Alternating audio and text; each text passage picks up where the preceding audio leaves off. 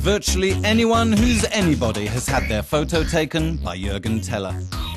Until March the 17th at London's Institute of Contemporary Arts, you can see that his reputation's so strong that when he sets up his camera somewhere, celebrities queue up to have their pictures taken.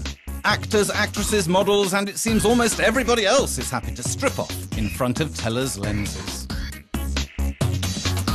And I do portraits, and I do fashion, and I do my own work, which is important to me.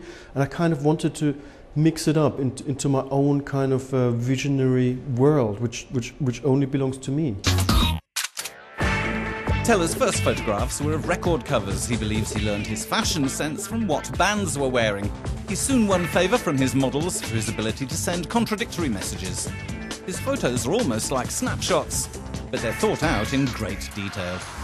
The models sometimes look raw and edgy rather than beautiful, but the photos are certainly artistic and stylish.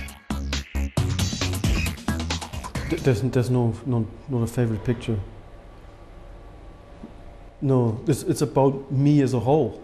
It's not about one, there's not one favourite picture. And then I wake up one day and I'm thinking, well, that's my favourite picture.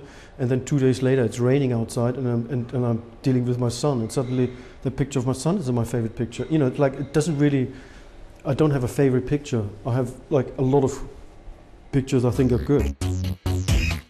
Teller's also included many pictures of his family in the exhibition. The photos shock with their boldness and entice the eye with their beauty. It's his first big exhibition for a decade, and Teller's put everything on show.